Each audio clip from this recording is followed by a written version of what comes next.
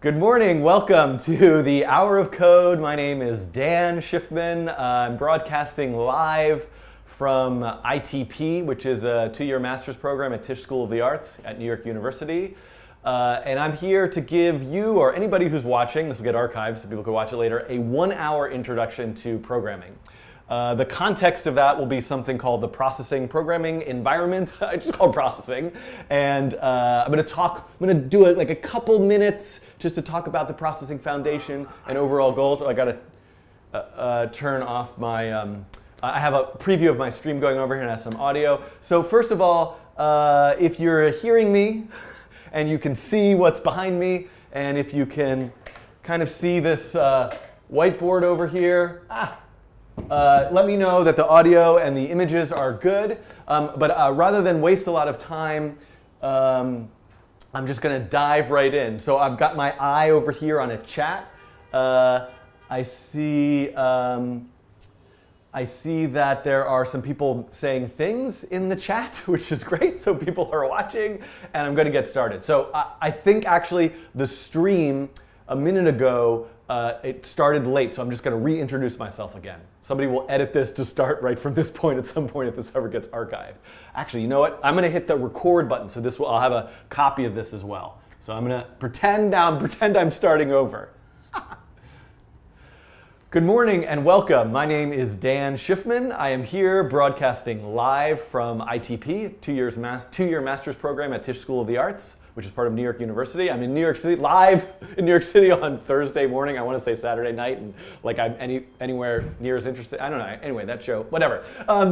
Put that aside. Welcome. Okay, what am I here to do? I'm here to do a 1 hour. It is 10:02 a.m. I'm here to do a 1-hour introduction to programming for the absolute, complete, and total beginner. I'm going to take about 5 minutes to talk about what this thing called processing is and the processing foundation, and give you a little bit of a take on the Hour of Code that might be a little different than, I hope, than some things you might be reading or hearing about. And then we're just going to dive right in. I'm going to put processing up here. I'm going to show you how to type some code, make some stuff. I've got a whiteboard over here so I can draw some diagrams if we need to. I'll take little breaks. I'll answer questions in the chat. That's my plan. So I'm just going to peek. Yeah, so some people are asking if they can Skype in. I didn't actually figure that out. I'm going to do this again this afternoon. By the way, I'm going to do this again this afternoon at 1:30 p.m. with this other environment called P5JS. So this morning is going to be processing, which is the Java programming language. And this afternoon at 1:30 is going to be P5JS, which is the JavaScript programming language. Okay, so I'm looking in the chat. I see it going there, and I'm just going to get started. So it is about 10:03. I want to give myself just 5 to 10 minutes to give you a brief introduction. So something that I'm a part of is called the Processing Foundation. It's a non-for-profit organization I had a mission statement somewhere in here, but it's later. But the idea of processing is to make programming more, in a very simplistic way, just briefly to describe, is to make programming more accessible to a wider audience. And there are 3 tools that we are currently developing. One is called processing with this P here, which has been in development since 2001. This is what I'm going to use today in the tutorial. Another tool, which is new, which is called P5JS, which is built on top of JavaScript. And there's also processing.py, which is a mode for this processing, which allows you to type Python code. But I can't believe I'm starting this by talking about different programming languages. Here's what I really want to talk about. So I'm going to just borrow here from Mitch Resnick and David Siegel. Somebody I'm sure could Google this and post a link to this blog, a Medium post in the chat. Who posted a recent article called The Different Approach to Coding. Mitch Resnick and his research group at the MIT Media Lab are the creators of a programming environment called Scratch, which I would say is something for kids to get excited about programming and creation and creativity. Of course, I use it as an adult, and I find it to be a wonderful thing, so it's not just for kids. And I think what's important about in this Medium post is thinking about, I want to talk today, I want to spend this hour about expressing yourself with code, creativity through code. So the Hour of Code, this is the code.org website, is a wonderful thing.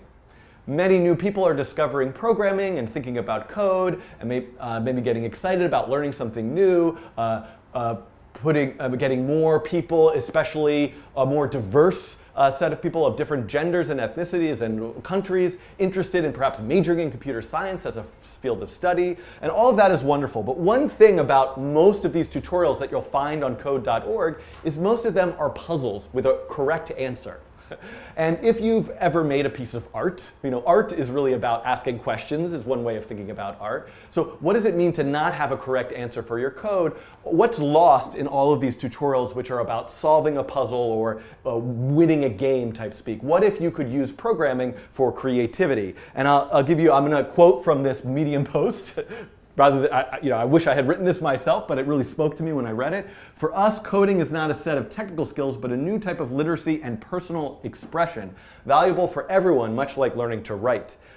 This quote is talking about how many of these coding activities, the students are asked to program the movements of a virtual character, navigating through a set of obstacles toward a goal. So this is about that puzzle solving. But in some ways, this is like offering a writing class that teaches only grammar and punctuation without providing students a chance to write their own stories. So this is what I want to expose you to today. If you can learn the basics of code, what ideas, what can you express, can you communicate through code? And so I pulled this really briefly this morning from Wikipedia. I think it's the other thing that I think is relevant here in this discussion. There's a lot of energy around computer science education, computer science in high schools. In New York City, we've got CS for all, computer science for everyone. This is a great idea in many ways. I think let's have more people learn to code and more people learn about programming and what it can mean. But this term computer science, a computer scientist specializes in the theory of computation and the design of computational systems. This is really important. We need people to spend their lives deep in studying computer science and build compilers and systems and all computers and all sorts of things like that. But what if you are a dancer, a biologist, a fashion designer, an economist, a journalist, a musician, a painter, a poet, a baseball player, a game designer, a teacher, a chef? What if you don't want to be a computer scientist, but code is important? You might want to have a website. You might want to visualize your own running data as you're training for a marathon. There are so many. Just like you are expected to learn to write essays, but you don't necessarily, and you need to write if you're a dancer, biology, fashion designer, et cetera, et cetera. What does this mean to apply code to the thing that you're interested in, to the ideas that you want to express? And I think that processing is an environment which is a great place to get started in thinking this way. I'm going to look on the chat, and people are listening to me. And there's a bunch of people watching, which is really exciting. So I haven't done this before with this many people, so I'm trying to keep an eye on the chat, but I'm going to keep going. But I want to get to the code stuff first. So the first thing I just want to mention is none of these ideas are really that new.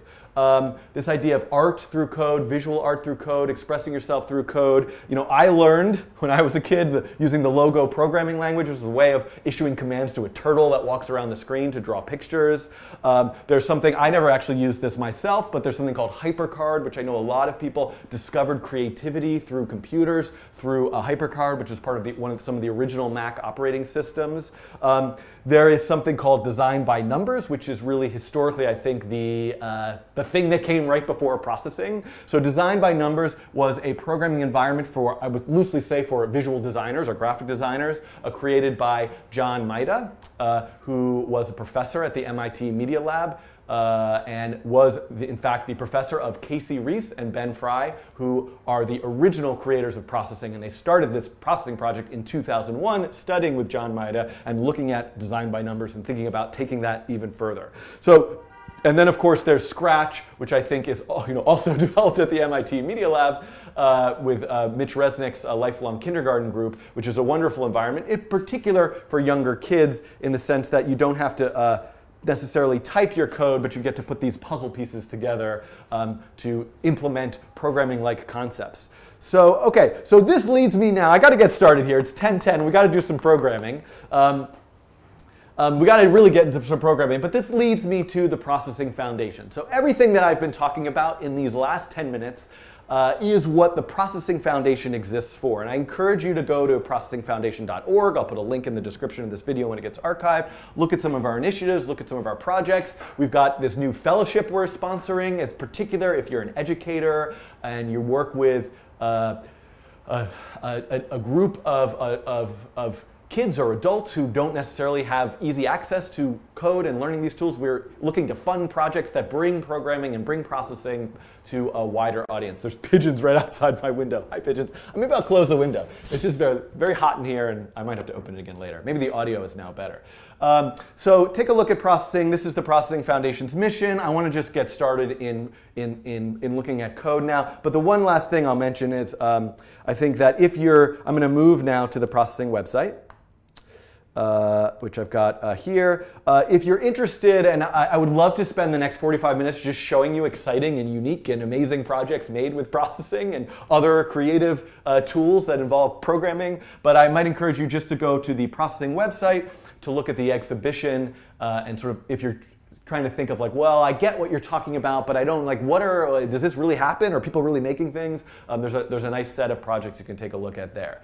So let me make a note over here for you guys.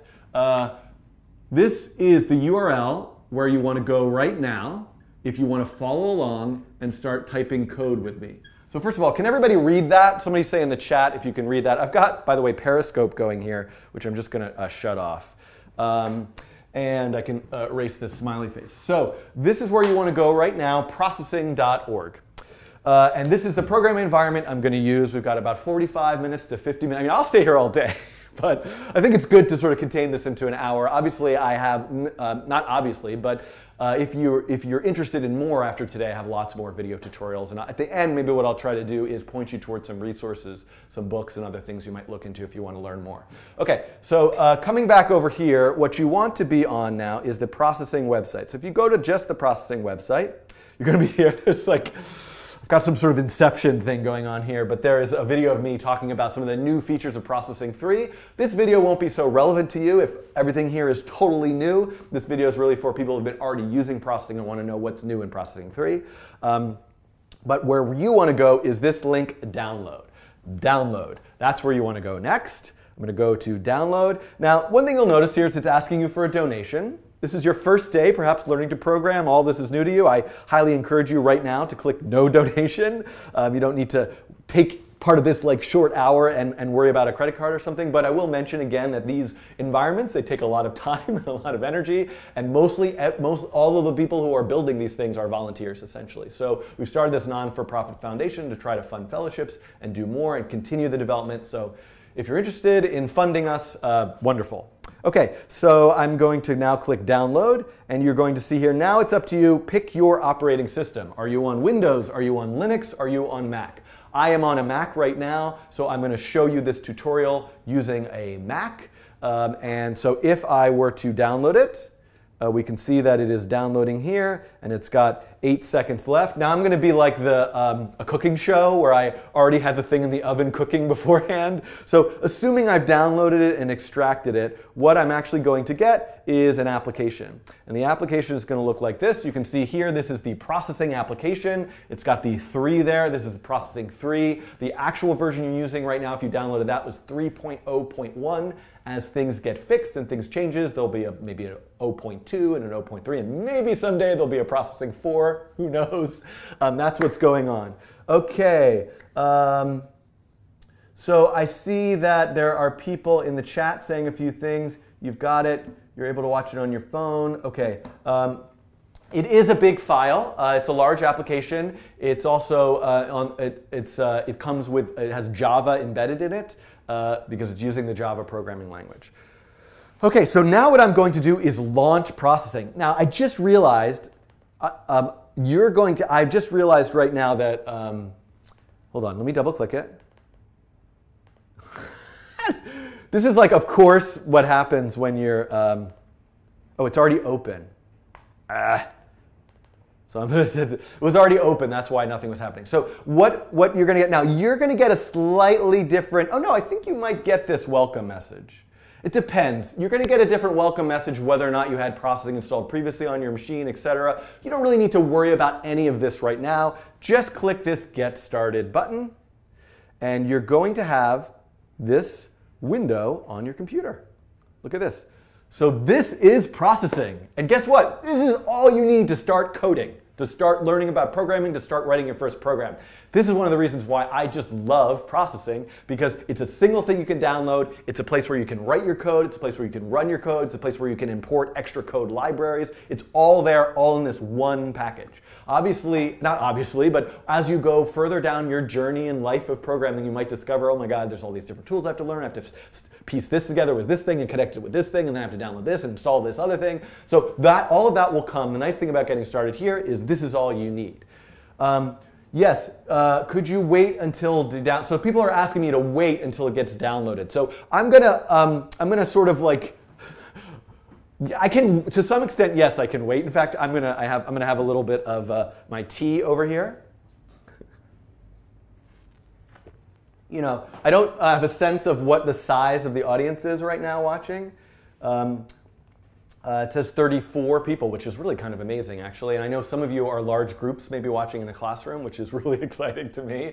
So I'm going to try to pause a little bit. We're on an older version, but that's fine to follow. Yes, if you are using an older version of processing, I don't think you need to upgrade right now. I do highly recommend, though, that after this is over, that you go and update to the newest versions. There's just so many nice improvements. But what I'm going to do today is really just using some of the basic core ideas of processing, and none of that has changed really since 2001. Just the interface, the features, a lot of the libraries, a lot of that has really changed. Okay, I hear from, I think, one of our viewers in India, in Mumbai, I think. I can't remember. I was like trying to see where people are from, that they finished downloading. So let's get going. So first of all, here's an exciting moment. You are now going to run your first program. All you need to do is go click this run button. Run. And there you go. You have executed and are running your first program. So what processing always does, now you haven't written any code yet, this is what's kind of amazing. So behind the scenes, essentially an empty program is executed with no content, no instructions that you've written. But it has opened a window on your computer. So what processing does is it opens a window in your computer, and what you are going to learn, what I'm going to show you today, is how to write code, how to write instructions to draw into that window. So here is how every single instruction will look. I'm going to say this is the command that you're going to issue, followed by a parentheses, closed with another parentheses, and ended with a semicolon. So this is the first thing that I want you guys to learn today, is that programming is essentially the act of writing instructions for the computer to follow. The difference is I could say, everybody stand up, everybody put your hand on your head, everybody, pat your head and rub your tummy. Am I actually doing that, or is that, maybe it's the other way is harder, who knows? So this is me issuing instructions, but I could have said, please stand up, or upstand, even though that's weird and incorrect grammar, you probably would have gotten it anyway. With programming, you must follow the exact syntax. I will show you what happens if you have an error in your syntax, and this is one of the hardest things to get started with, right? When you're first learning is a missing semicolon, a missing parentheses, a missing comma, these kind of things can be a problem, and nothing will work. So the thing that goes inside of here are this is not a good pen. Let me try this one, are arguments. They're called arguments. So if this is the command and these are the arguments that are going to be inside the parentheses, arguments are things that modify the command. So if my command to you is walk, I could say the arguments might be walk 3 steps or walk 10 steps, a 3 or a 10. That's a thing that modifies the command walk. So for example, and those are always separated by commas. So here's a command that we'll do first. Size, parentheses, some number, followed by a comma, followed by some other number, followed by the end parentheses, followed by a semicolon. Okay? And the question is, what goes in these 2 spots? Think about that. Try.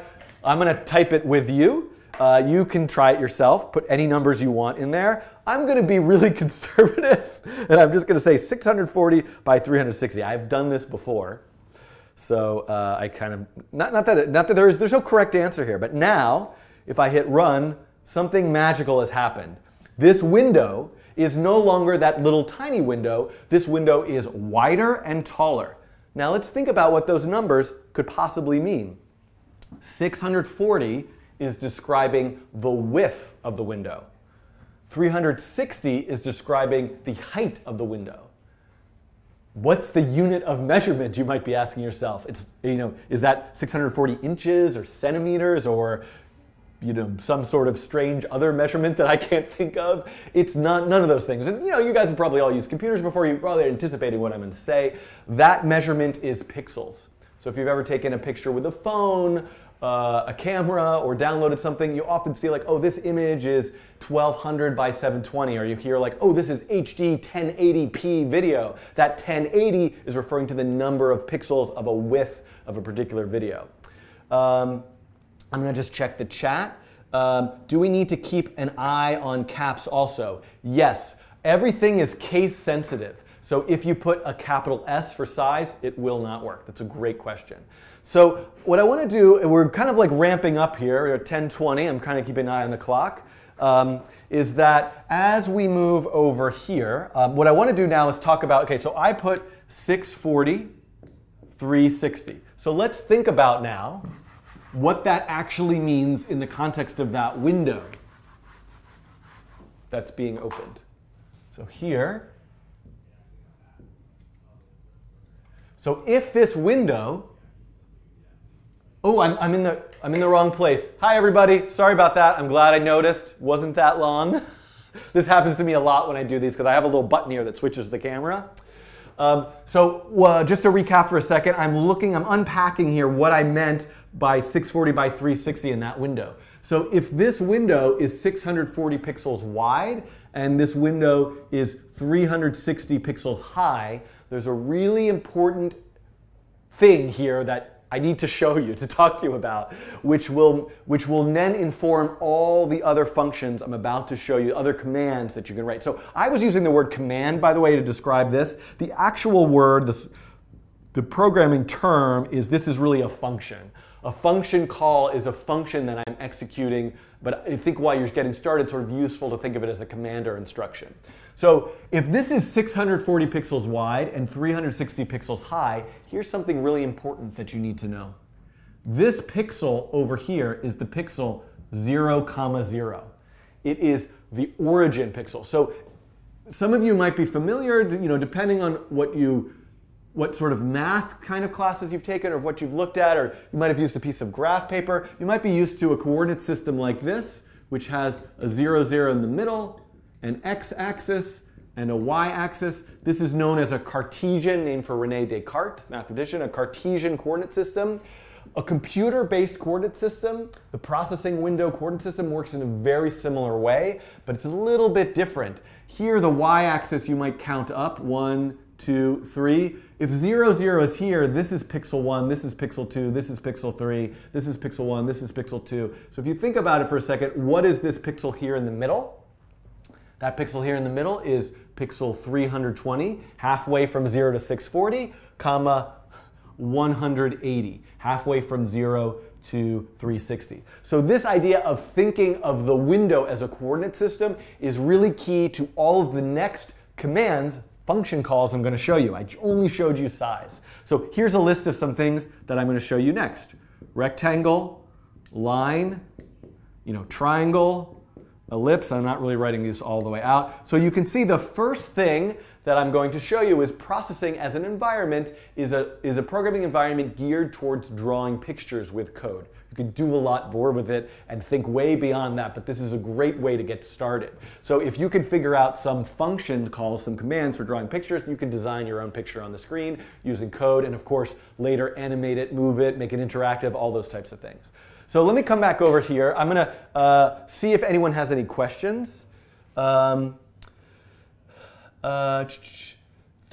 people are asking, has this just started? I'm doing this, my plan is I've got another 35 minutes. So my goal is to do this for an hour. Again, those of you who are, some people are asking, like lost my train of thought. I'm going to be doing a lot of live streams. Yes, I try to do these every week, but I'm doing this particular one to celebrate this hour of code thing. Okay, and I do have lots of videos on my YouTube channel for those of you who are looking for more. Okay, so let's come back here now. Here we go. What are some things we can type? So so let's start. I don't know, somebody in the, no, you guys are like 20 seconds behind me, so I can't actually live ask you to like shout things out in the chat. But let's start with, I'm trying to think. Let's start with line. I think that's fine. Let's start with line. So I'm going to say line 0, 0, 320, 180. Now, you have to think to yourself, what will this make happen? So first of all, line is the command, the function call. The arguments are 0, 0, 320, 180. What do those mean? This is a question that we need to answer. And you can see it comes right after size. So again, programming is the act of writing instructions for the computer to follow. The first one it will follow is size, which we now know sets the size of the window. The second one is line, which you could probably imagine what it does. But let's run this one to see, and you can see there we go. We've got this line, and let's think about that. What did we just say over here? This is 0, 0, this is 320, 180. So that line function, the line function, connects an x and a y coordinate to another x and a y coordinate. And here you go, an x and a y coordinate to an x and a y coordinate, the first one being 0, 0, the second one being 320, 180. So I could easily just now add a second one, and I could just pick something, whatever I feel like, 100, 50, 600, 300, 10, and let's put this one actually over on the other side, and let's run this again. And you can see now I have this other line here that I drew based on these coordinates, 500, 50 to 600, 10. So you can see that you can write the line instruction as many times as you like with different arguments, with different modifications to draw a line in a different place. Okay, I'm looking. Yes, if the width goes from 0 to 639, the real middle one. Yeah, so I'm kind of being loosey-goosey about some of this stuff. Somebody asked, and this is kind of an interesting question, you know, if this is pixel 0 and I'm saying it's 640 wide, it's actually, the last pixel is actually pixel 639. If you divide by 2, is it really? But, you know, this is the thing. We don't need to worry about these fine details right now. I think they're less important than the sort of basic idea of getting things up and running and starting to make things. So here's now another question. How would you do this on your own if I wasn't here? It's just like, you know, as much as I might like to just forever be live streaming talking about the functions and processing, if you were just by yourself or with some friends and you wanted to, how do you draw a rectangle? How do you draw a triangle? Wanted to look this stuff up, how would you know? Like, it's not so clear what those numbers would do. Just, you can, with some intuition, you could guess and sort of figure it out. So all of this comes down to looking things up in the reference. So this, if you decide you want to keep programming after today, welcome to your life. Reading documentation, reading reference materials, reading tutorials. So you have to rely on the language or environment having a good set of documentation. And I like to think that the processing project has excellent documentation. So what I'm looking for here that I want to look at is the reference. So on the processing website, I'm back at processing.org. I'm going to go to reference. And you can see there's a lot of different functions that you can call in processing. What I'm kind of focusing on today are 2D primitives. And you can see arc, ellipse, line, point, quad, rect, triangle. So let's look at the line page. And a couple things you can see. Number one is it's showing you first an example. So that's the syntax. This is how it looks. Line is the name of the function. And you can see if you give it these arguments, you get this in your window, and you can see some other examples. There's even a way of doing lines in 3D, which is a bit beyond what we're going to do today. And you can see here, look, this is now a sort of generic way of thinking about. So there's two ways to call the line function. There's also this z-axis if you're in 3D. We're going to ignore that for right now. So this first way is what matters. Line x1, y1, x2, y2. And if I scroll further down, you can see here, what do those arguments mean? x1 is the x-coordinate of the first point. y1 is the y-coordinate of the first point. x2 is the x-coordinate of the second point. So this page is doing is it's explaining this is the syntax. These are the arguments you can put in. This is what those arguments do. So now, if you wanted to say, how do I do a triangle? I could go back, and I could click on triangle, and I could see, okay, well, here's an example. And you can see, what does a triangle do? It makes a triangle, and sorry, this is kind of small. It makes a triangle out of 3 points, x1, y1, x2, y2, x3, y3. Let's add that to our code. So I'm going to go back to my processing sketch, and I'm going to say triangle, and I'm going to say, if I can spell triangle, 50, comma 50, 200, comma 50, 150, comma 200, and I'm going to run this, and you can see, and I just turned off because my camera turns off after a half an hour to save the power, and that one turned off too. You can see now there's a triangle on the screen, and the triangle is made from those 3 points, x1, y1, x2, y2, x3, y3. Hooray, a rectangle. So I'm just looking in the chat to see if there's any important questions. Somebody's asking if I'm going to do, today at 1:30 p.m. Eastern time, I'm going to do exactly what I'm doing today, but using doing right now, but using P5.js, which is a JavaScript programming environment. Okay, so let me come back over here for a second, and let me turn this camera back on. So I'm gonna take like not a break, but I'm gonna pause for 5 minutes to let people who are watching this tutorial kind of design their own shape. So for example, let me just show you a few things. I'm gonna quickly map out some of these for you. We looked at line and triangle. Rectangle takes an x, a y, a width, and a height. So you define a rectangle by the point on the corner, x, y, and some width, and some height.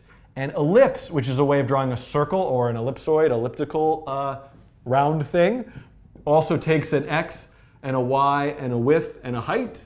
The difference being that the xy is at the center, and this is the width. You can think of its diameter across, and this is the height, its diameter up and down. So I might suggest to you right now, there's also that your kind of assignment in 5 minutes before we move on to the next thing is try to make a picture with some rectangles, some lines, some triangles, and ellipses. Of course, there are other functions. There's quad, there's arc, and there's a zillion things in there in processing.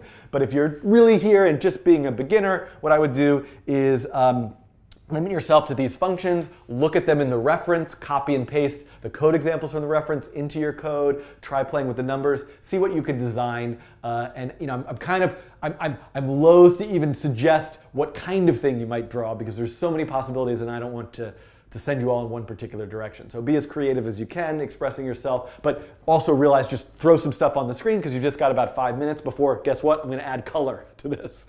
So let's see what you guys get. I'm having a little more trouble than I anticipated, like following the chat and that sort of thing, but now is a good time also to ask any questions in the chat. I'm gonna scroll back and read some of it while you're doing this quick little exercise. And that sort of thing. Okay, so I'm going to be here still, but I'm going to kind of be a little less talking to the camera for a minute. I'm going to drink some more of this tea. Okay, I'm just looking back to see if there are any other questions. Canada, I'm sorry, you're from Canada. Somebody said they were from Mumbai, which was exciting. So someone's saying they have to leave soon for their school or their class. So I'm definitely willing, if you're a school or an organization and you want to do this again sometime and you have a group, we can coordinate it. I'm game. It's a very busy time of year now in December, but I think probably we could look for a time in January or February for sure. I'm going to check here. Okay, I see people are typing things in. I'm just looking here. And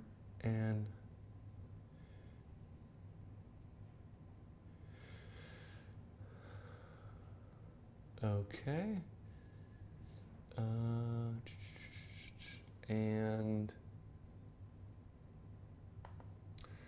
Okay, so how's that going, everybody? If you have a question, type it in the chat.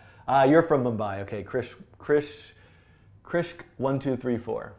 Okay, so guess what? I'm going to make something. So I'm going to sit here and make something. You can follow along with me if you want. I don't know what to make, though. Somebody give me an idea. Let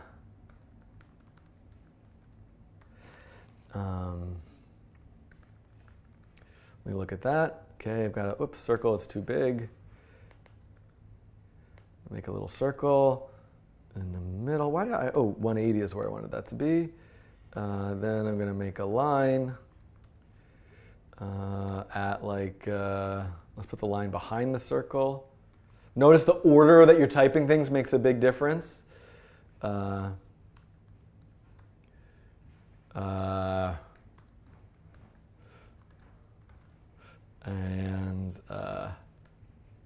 Let's see.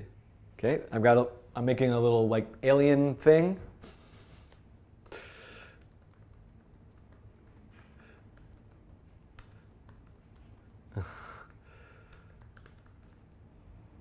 There we go, there's my little alien. It's going to be a one-eyed alien with a rectangle.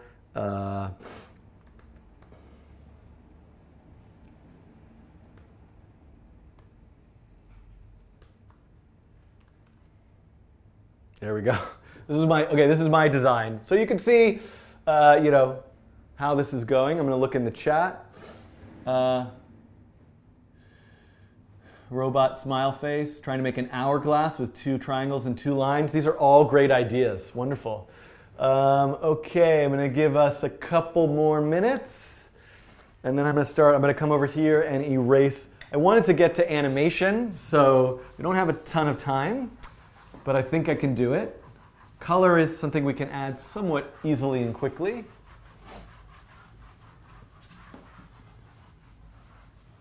Okay. And we'll come back here. And, okay, so I'm going to move on now and start talking about color.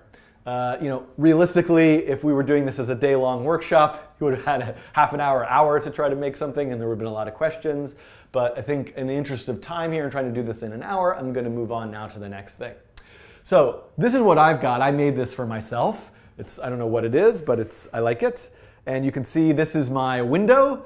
It's 640 by 360. I've got 2 lines, and I've got 3 circles and 1 rectangle there in the middle of that circle.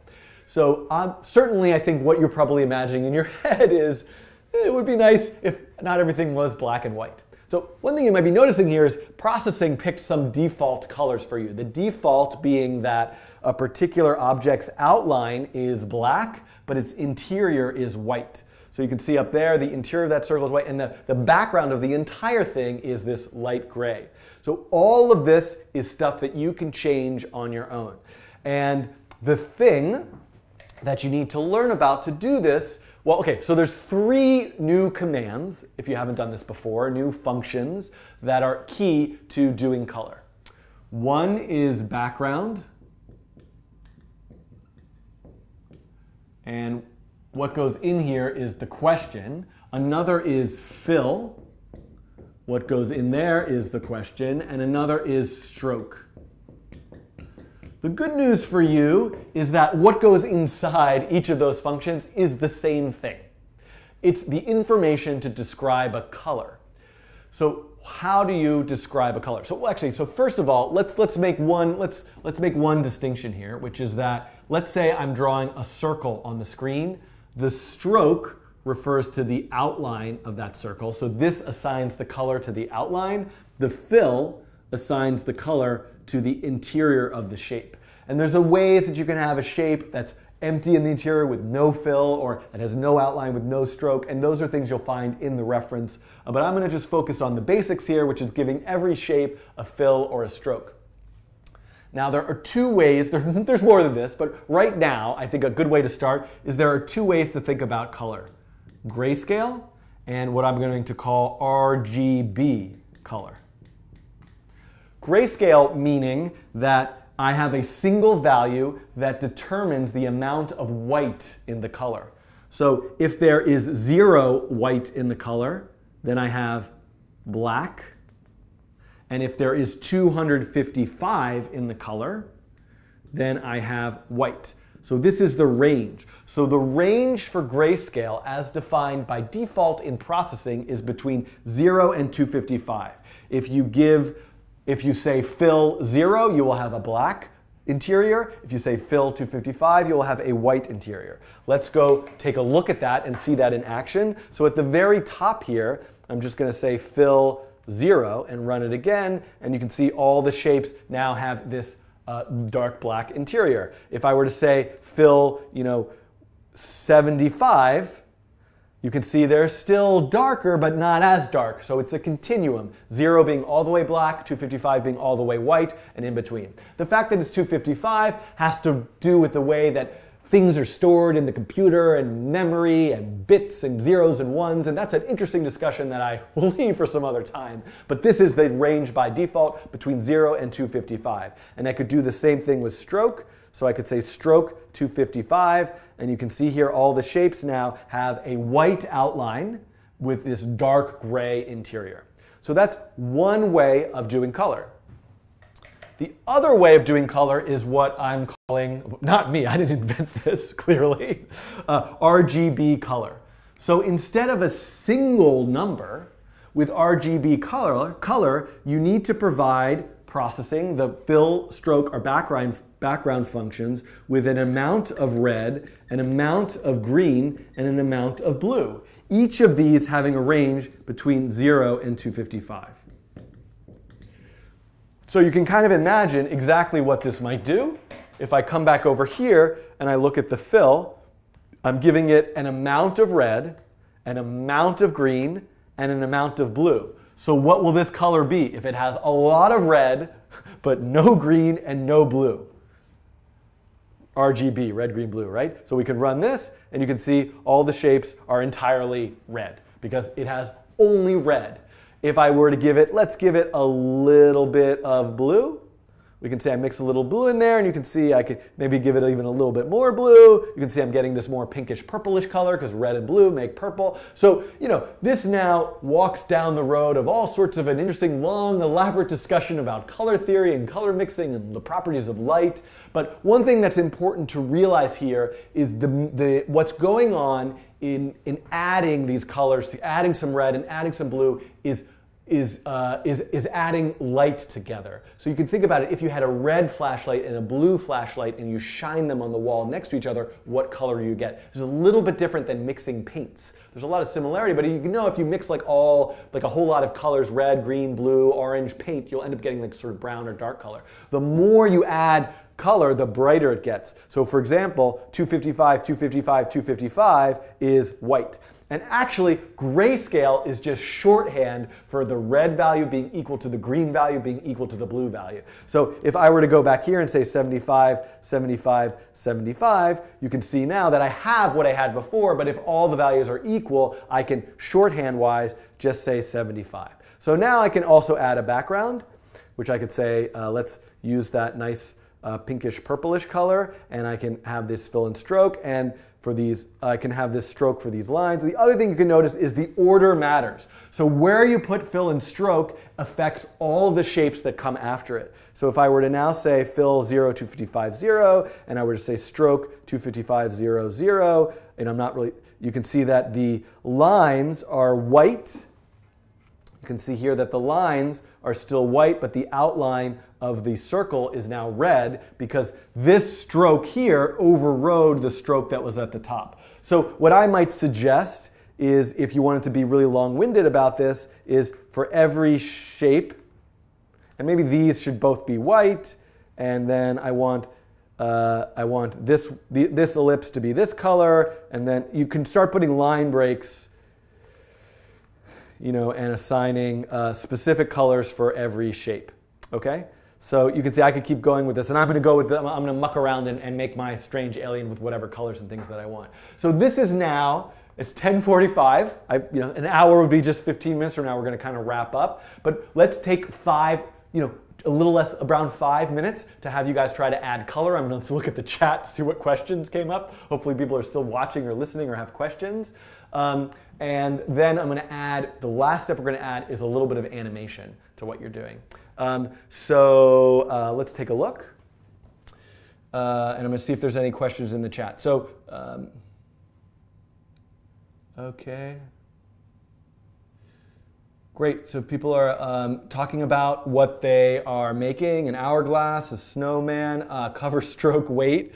Sure. So somebody asked me to cover stroke weight. Stroke weight is a function that changes the thickness of the lines. So I'll add that into mine for put it here under for these lines. If I say stroke weight 4 and run it again, you can see that the thickness of the outline is much, much greater. It's actually 4 pixels wide, and that can be, this is actually a useful thing to add because it makes it a bit more visible what's going on too in terms of the stroke and the fill. So somebody who joined here late, oh, do values wrap if you exceed 255 or are they capped?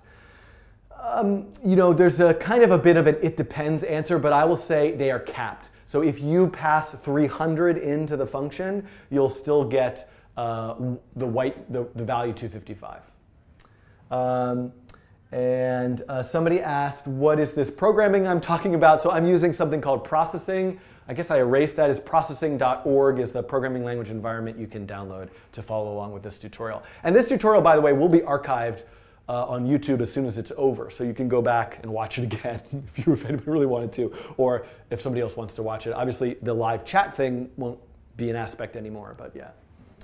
Okay, so I'm gonna take a couple minutes to add some colors to mine. I like these antenna being, and so I'm gonna make so my alien should be green. I like that with green, but I'm gonna make a purple outline. Okay, like that with, let's keep everything kind of purplish. There we go, and that's blue there. The antenna, I think, should be red. This is very important. Some sort of reddish color, and green on the outline. Let's keep the stroke. I'm going to just keep the stroke the same for everything, and let me make those a little bit darker. There we go, and then this last rectangle is the eye, which would be something nice and blue. I don't know what I'm doing here. And the background, let's make it a little bit brighter. There we go. Okay, this is my alien now with some colors. I guess my outline is too close to let's just make the background a light gray. Or maybe something darker.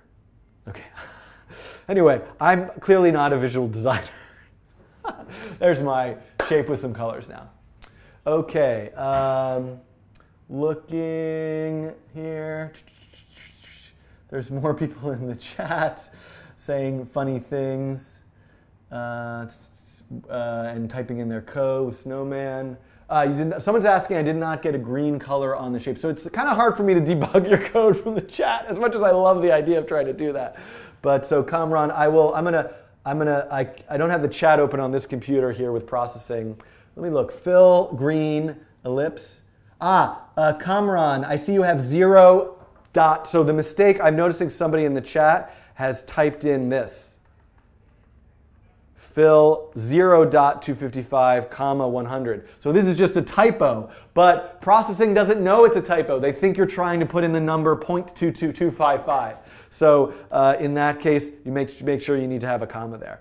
This is a good moment to just show you sort of what happens if something's out of place. So I'm gonna remove this. I'm gonna remove this. Whoa, something crazy is going on down there. I'm going to remove this semicolon. So one thing you'll notice in processing, that if you have a syntax error, you'll get a red squiggly line where the syntax error is.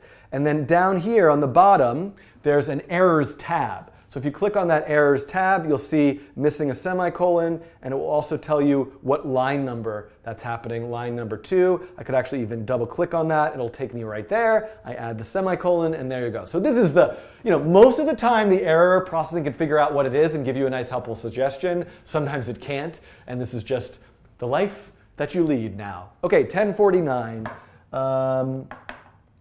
Okay. All right, so by the way, sometimes the chat, you should know, you're seeing me about 20 or 30 seconds after something that I'm actually saying live, just so you know, because the way the delay works on YouTube. Okay, we've got 10 more minutes. Here's what I've got left to do. I want to show you how to animate something. Big topic, 10 minutes, no problem. And I want to show you, and I want to just talk about where do you go from here. This is an hour, it's all going to be over. I'll go on with my day, you'll go on with your day. Someday we'll meet again, I hope, but I'm going to try to give you some resources without just plugging my own stuff too much of how you might learn more of this. Okay, so here we go. Let me come over here to talk about animation for a second. Okay, so this is a big topic. You know, what we've been doing here, and I said I was coming over here, but I'm going back over here for a second. All of these programs that we've been writing, you and me together here on this day, have just been these static images. Programming, I said, is the act of writing instructions for the computer to follow. There was a first instruction, a second instruction, a third instruction, a fourth instruction. It got to the end, it finished, the picture is presented, you're done. But animation programs, or most programs that you write, even the email program you use, Photoshop, your word processing program, these are things that run over time. So programs need to handle interaction events that might happen. They need to handle drawing over and over again to animate something. So this is something that I think we can add somewhat quickly to the processing today at least. And I'm going to gloss over some of the underlying details, but the core idea will be there, and hopefully you will enjoy this somewhat. So the thing that you need to add to your program looks like this. And there's a lot of new syntax here. Not all of it will make immediate sense to you, or even sense to you in the next 10 minutes. But as I show you further resources and you go further into this, it will start to become more and more clear. But what I'm going to show you how to do is, instead of writing your code simply as a linear list of instructions right there in the processing editor, I'm going to tell you, put your code either in setup or inside draw. These are what are known as blocks of code. Blocks of code begin with a curly bracket and end with a closed curly bracket. So this is the way to say that the code that's in here is part of this thing called setup, and the code that's in here is part of this thing called draw. And these things, these are functions actually that you are defining, the setup function, the draw function. There's special functions that processing requires you to write for an animation. That setup is a function that happens once at the beginning, and draw is a function that happens forever and ever, looping over and over again. Draw the circle, draw the circle, draw the circle. So if I come back over here, and I'm gonna save this as hour of code 1. So I can now I'm gonna save it. Whoops! I'm gonna save it as hour of code 2. So because I want to just. What I want to do now is only leave this circle in. So you can see I simplified the program a little bit. So it's just drawing a circle in the middle of the screen. What I want to do now is say void setup, void draw. So I put some of my code in setup, and I put some of my code in draw. Now, what goes where is an interesting question. There's really no right answers to these questions, but there is a sort of an answer for at least what I'm showing you right now. So one thing that certainly should go in setup is size. That is the thing you do when the program begins. Set up the size of the window. If my ultimate goal is to maybe have this ellipse drawn, move around the screen, I need to continuously draw that circle. Draw it here, then draw it there, then draw it here, then draw it there, then draw it there, then over there, then over there. So that is something that happens over and over again. Background is an interesting question. Should it be in setup or should it be in draw? Well, first let's just run this and see what I even get. So one thing you'll notice here is I'm not getting anything different. It's still just a circle being drawn in the middle of the window. The code is actually still running. In fact, it's drawing that circle. It's like draw, draw, draw, draw, draw, draw, draw, draw, draw. But I see it as a static image because that circle is being drawn only in the same place every time. But what if this number 320, what if that number could be something different every time through draw? For example, and I'm kind of rushing through this a little bit because we're running out of time, but for example, what if that location could be the location where the mouse is? What if I could say, draw the circle where that mouse is, where the mouse is, where the mouse is? And in fact, processing and all programming language environments have a mechanism for doing this, generally speaking, not just the mouse. It's something called a variable. A variable is a word that stands in for a number, and it's something that can change over time. It can hold information, it can hold and store data. So very quickly, something I can add here is mouse X and mouse Y. You can see those words turned a pink color because processing recognized them as key words, as variables within the system. And if I do this, you can see now, look at this. That circle is continuously being drawn wherever the mouse is. And I already, all of a sudden right now, I have a painting program. Beautiful. Drawing it where the mouse is. Now, remember I had this weird question of where should background be? Well, notice that background was in setup, so the background was drawn only once. So I'm never erasing a previous circle that was drawn, and you can see I have this painting program. What would happen if I take background and move it to the beginning of draw? Now you'll notice the circle is moving, but I'm not seeing the previous one, because every time it draws the new circle, before that, it erases the background. So this is the way that you can create something moving along the screen that's interactive by assigning its location to mouse X, mouse Y. But it's also important to remember that these are just numbers. So I could, for example, put fill in mouse X, and I could put mouse Y in background. So also, you can see that the color is changing as I'm moving the mouse, right? As I move down, it gets brighter. As I move up, it gets darker, and the circle's value is changing. I could also just keep the circle in the middle, but I could use mouse X and mouse Y for its size. And you can see here, if I come in here, as I move up and down, the size of the circle changes based on mouse X, mouse Y. So those variables are just data. They're just numbers, and you can assign them to anything in your program. Position, color, size. You could put mouse Y as the X position of something. So that might be very confusing, because as the user moves along the X-axis, the thing moves down, but that could be an interesting and different interaction. So there's a lot of possibilities here. And this is just the first step. These are two variables that processing gives you for free. But ultimately, and this is part of next steps really, you can define your own variables. You can make up your own variables, give them your own names, the score for a game, the speed of a thing that's flying across the screen. You can make up your own variables too. So we have, I'm going to go a little bit longer than just the 1 hour, maybe by 5 or 10 minutes. So why don't I give you guys a few minutes to try adding mouse X and mouse Y in your code somewhere and see what you can change color or change position. And then I'm going to wrap up and have some closing thoughts and try to point you towards some other resources that might let you keep going and do more. Okay. Yeah, so somebody's asking what button does the auto formatting. So one thing, I'll just mention this, people are asking about it, is there is a sort of standard way of indenting code that's inside a block. It's typically indented a little bit to sort of see what's in, but it doesn't affect how the code runs. This exact program would run the same way if I wrote it like this. It's sort of a mess to look at, but a way that you can have processing automatically adjust all your indentation and everything to make it so nice and, I don't know, clean and easy to look at is under Edit, Auto Format. So this Auto Format button, which is also Command T or probably Control T on a PC. So if I now do Command T, you can see that it auto formatted my code to be nice and organized. Okay, some people are asking questions. So somebody asked about mobile. Somebody asked about transparency. So you can give fill or stroke a fourth argument, which has to do with the transparency. That's correct. Someone asked about mobile development. So mobile development, that's a big question. There's lots of ways you can do mobile development.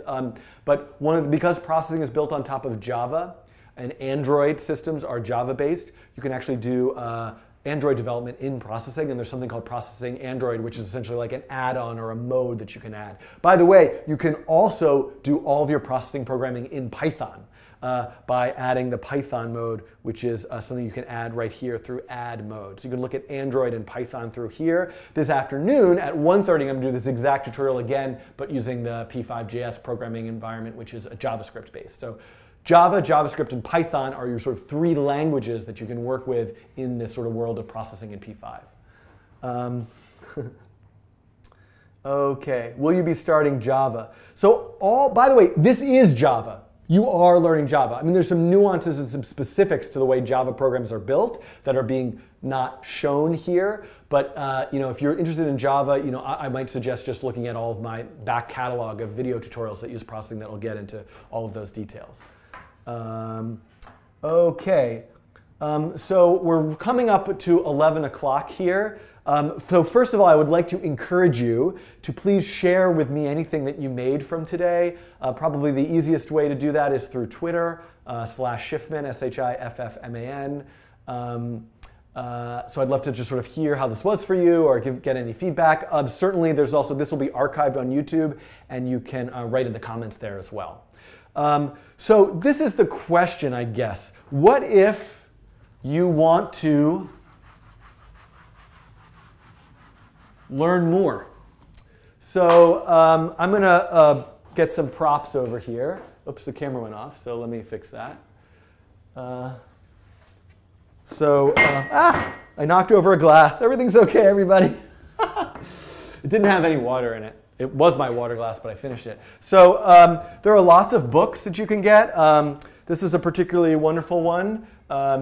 Getting Started with Processing, a hands-on introduction to making interactive graphics, written by Casey Reese and Ben Fry, the creators of processing. I really don't mean to be selling you guys stuff. I'm just sort of showing you. This is my book, Learning Processing, which has a lot of information in it. And certainly on the processing website, you can, under books, you'll see there's also the processing handbook, which is also written by Casey and Ben. And you can scroll down here and see that there are a lot of other books that you could look at that give you a lot of different ideas of working with processing. I would also suggest that you go here under tutorials. My head is in the way here. Tutorials on the processing website. This hello processing tutorial is actually a kind of recorded version essentially of what I did today, but we made this 2 years ago. So it's still the same content. It's interactive. It actually has a place where you can type code into the browser to try it out. So I would certainly recommend you checking that out. And there are also these text-based tutorials that are here as well. And right up here, at the top here under video tutorials, there are a lot of wonderful video tutorials. I'll mention Jose, I think his is Fun Programming, or the Plethora Project. All of these tutorials are great. I guess since I'm here, if you like this video, I would suggest that you look at, let me just go to this link here. These are all of my playlists. And you can see here that this section here, learning processing and beginners, these I have probably like 60 to 100 videos that kind of go through all this processing stuff in more detail. A lot of the stuff that I also have are tutorials about natural simulation and physics simulation and generative algorithms, that type of thing. And I've also started a set of tutorials working with P5.js, which is JavaScript, and some things with the Kinect, the Microsoft Kinect, and different sensing computer. Anyway, there's a lot more there. So now I feel weird, like I did this, like I'm advertising stuff, which I don't mean to be doing. But so that I think would be a good resource for you. There are all sorts of interesting workshops and probably schools that you could think about attending. One of my favorite new ventures is the School for Poetic Computation, which is a pop-up school in a way I might call here in New York that does work with people with creativity and programming and electronics projects, and they have kind of 1 week or 10-week programs, things like that. There's another one that happened in Germany last summer called something like Make. Somebody remind me what that is. I'll link to these. So I don't know. Put your ideas for next steps in the comments of this video when it gets archived or in the chat here, and hopefully that will give you some ideas of what to do next if you're interested in this. So I'm going to look at, before I say goodbye, thank you for watching, I'm going to look in the chat and see if there's some more questions I can answer. How do I export processing sketches as a Java application? Okay, let me show that to you. Here in processing, under File, under Export Application. So this will actually export your processing sketch as a standalone application. And if I do Export Application, Save Changes, yes. And now I can pick like, well, which platform do I want to export for? Do I want it to be full screen? Do I want to embed Java, which I would recommend if you're intending to like send it or distribute it. That's why it has Java embedded in it. Nobody has to have a separate install of Java. So I'm going to hit Export. And you can see here I have my Mac application, which is there. And so it also comes with the source, and you can look at, it sort of translated your processing code into Java, which really just means it puts a few things around it. And now I could run this. When I run it, you can see there it is. My program just runs. So it looks like it's running but processing is not open anymore. So this is now just a standalone application that's running on my computer. Hello, France. What do you think is programming natural comes, or can we build that? I'm sorry, I didn't. Oh, void setup. Is this can be call method too? Okay, so setup and draw. There's so many questions and things we could discuss and answer. But let me try to talk about this for a second. So setup and draw are special functions. I was going to open processing back up just to kind of have that as a reference. Setup and draw are special functions that processing asks you to write. I'm going to get this open again. Open recent.